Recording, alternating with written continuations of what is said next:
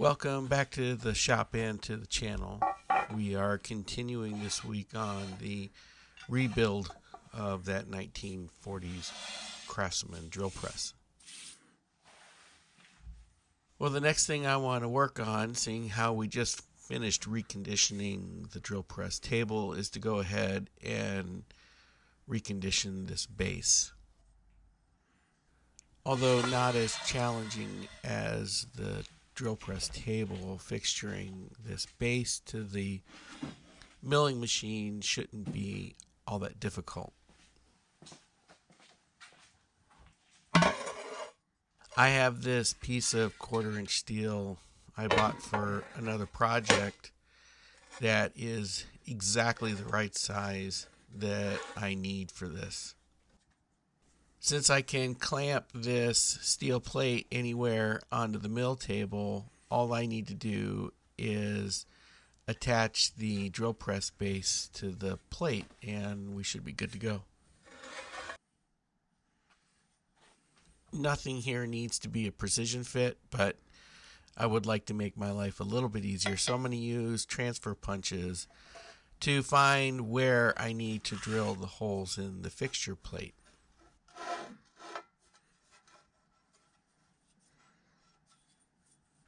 I don't need to make these punch marks very deep, so I'm just going to tap these with a ball peen. When I move the base out of the way, I'll circle them with a Sharpie.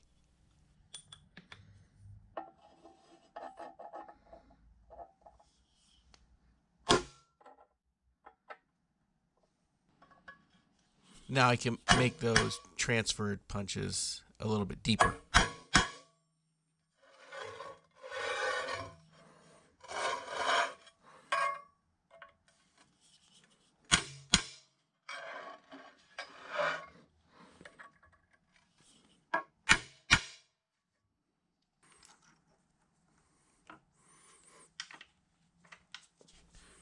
And just to be sure that I don't end up adding bozo marks to the mill table, I'll move the y-axis so that the drill ends up landing in a slot. I'll move the fixture plate around by hand and get it lined up underneath the drill, and then tighten a couple of toe clamps to keep it secured to the mill table.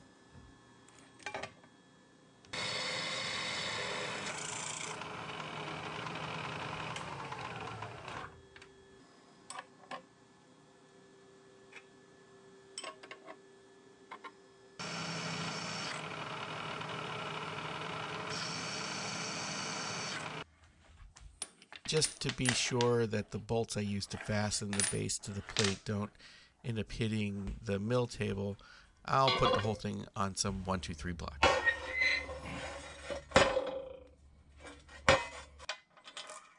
For the hardware here, I'm just using some short lengths of threaded rod with a couple of nuts on either end.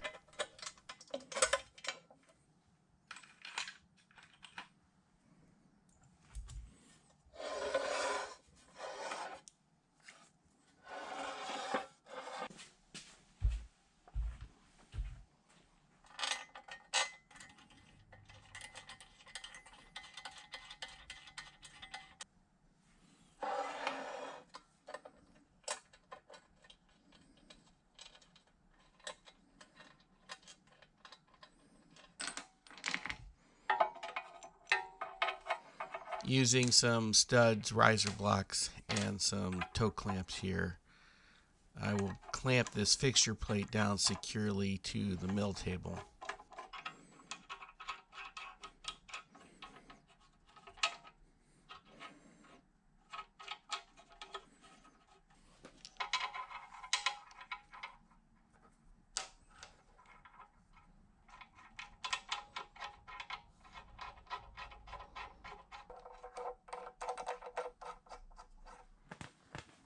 I do want to indicate the top of the base here. Again, it's not a precision surface, but I don't want to take off any more material than I need to. It turns out that there's only about 7 or 8 thousandths of difference, and I intend to take off more than that anyway, or about that. So I didn't find any need to shim this. Well, mostly just because I want this to go a little bit faster than the drill press table. I'm using a 2-inch 3-flute facing mill for this operation. I suppose the fly cutter may leave a better finish. You don't have as many mating lines, but it is extraordinarily slow, and this I can move back and forth with some decent speeds. I've got my depth of cut set to about 5 thousandths of an inch, and I'm going to try to use the shop vac here to capture some of the dust that milling this cast iron can create.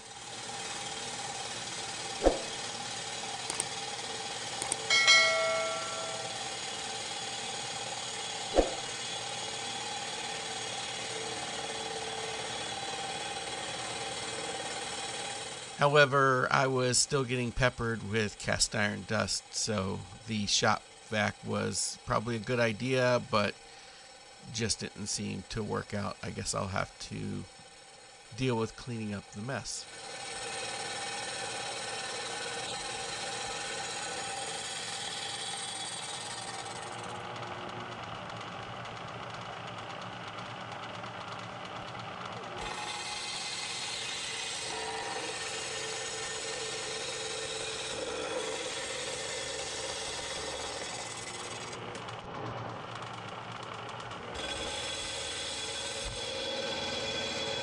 Well, the first 2 passes, everything seemed to look great, but something started going a little bit haywire for me on the 3rd pass. I started getting some deeper swirls in the finish than I was getting on the first 2.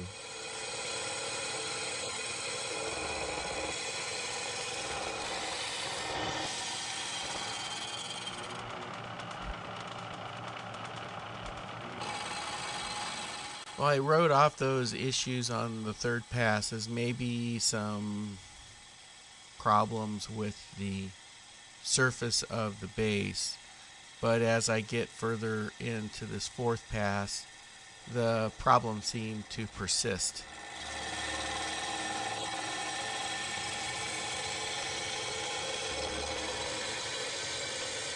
And you can see here at the end of the 4th pass where it gets even worse than all of the other parts combined.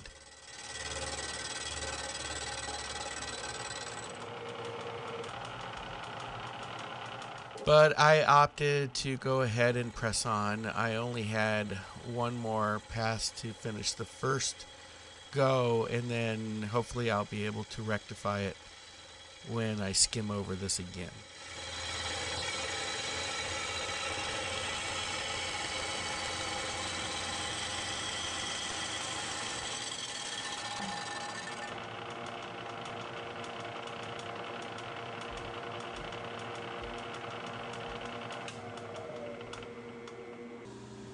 We'll get the shop vac going here so we can clean up some of this dust, and we can examine the surface finish and maybe come up with a plan of attack to address these issues. These defects are actually rather tactile. They're pretty deep, and I'm confused as to why they're only showing up in parts of the finish. Well, taking a look at each one of these inserts, and they all seem to be okay. Now, this last one here, I mean, maybe you could say that it's got a bit of a chip in it, but it's borderline. So I will go ahead and rotate it one tooth anyway. These were brand new inserts, and hopefully that will solve the problem.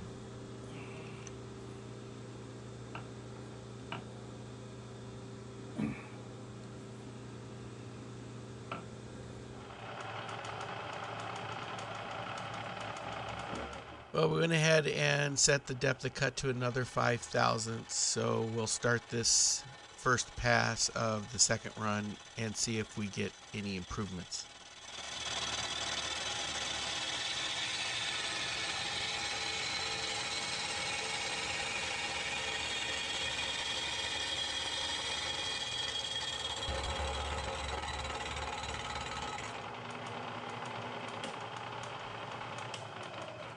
Well, that first pass was looking fine until right at the end when it started doing this again.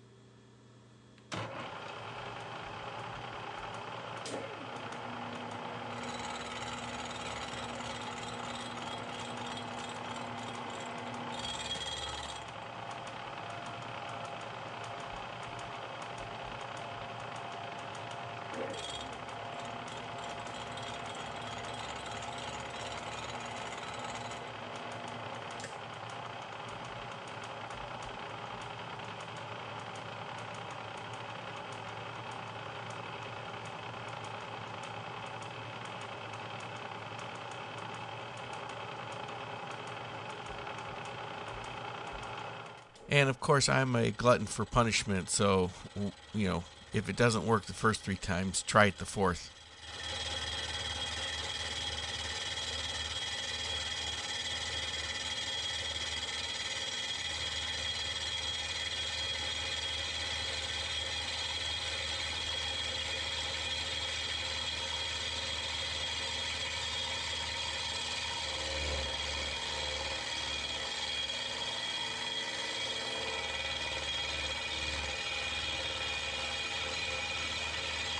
Well, I'm giving up on this face mill. I'm not exactly sure where the problem is coming from. In hindsight, I'm wondering if the collet wasn't tight enough and maybe the mill was pulling out of the collet. Well, so I got the fly cutter back into the mill, so I guess we're going to take the slow road home. But I feel like the finish that I was getting on the drill press table was at least satisfactory, whereas what I'm getting with the face mill is not.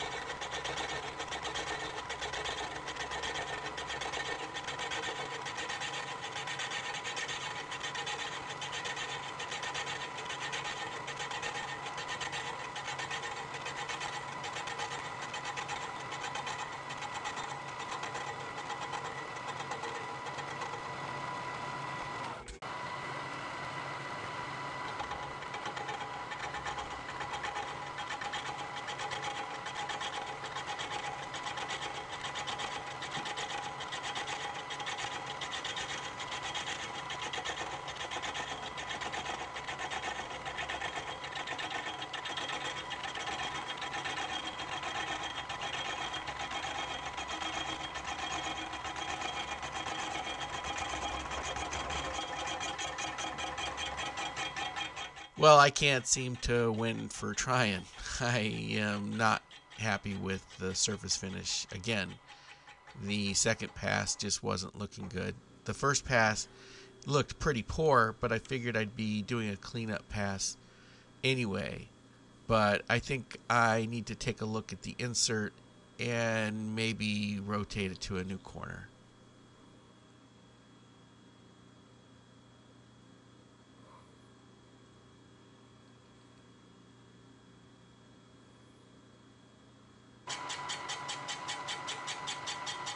Well, so far that is an improvement, but we'll see how it goes the rest of the way.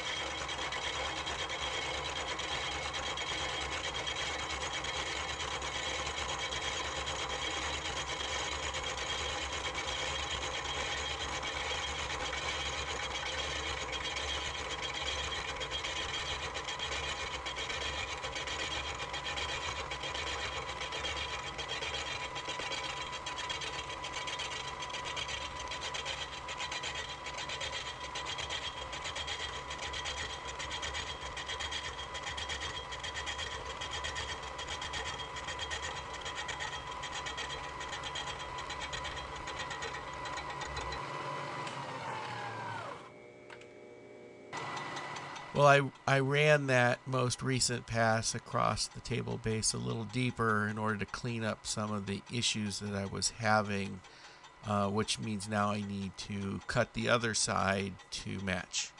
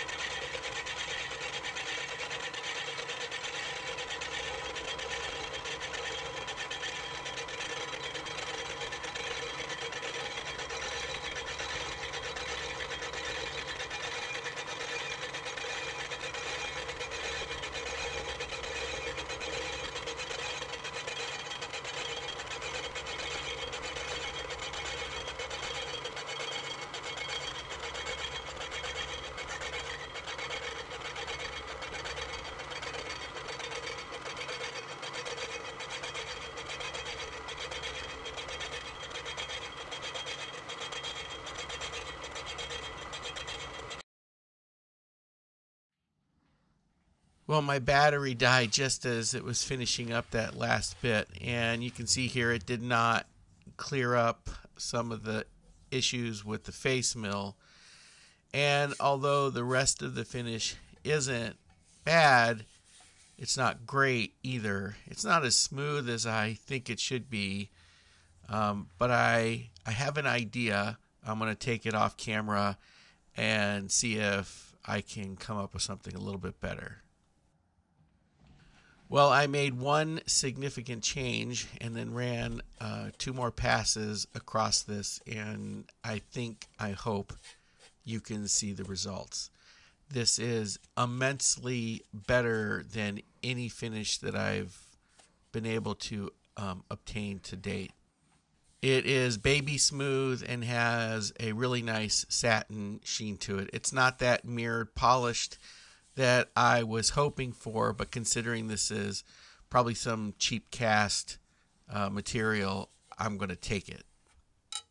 Well, I'm hand holding this here on my iPhone, but this is the insert I had been using in the tool up until that most recent change. This is a CCMT carbide insert with a 0.8 millimeter radius. What I changed to was this CCGT carbide insert that's usually used for aluminum with a 0.4 millimeter radius on the cutting edge. And I bought 10 of these from a seller on eBay for less than 20 bucks. I am very happy with the results. Well, that's it for this week's video. I hope you enjoyed it. Hit that like button, subscribe if you're not a subscriber, and we'll see you on the next one. Thanks for watching.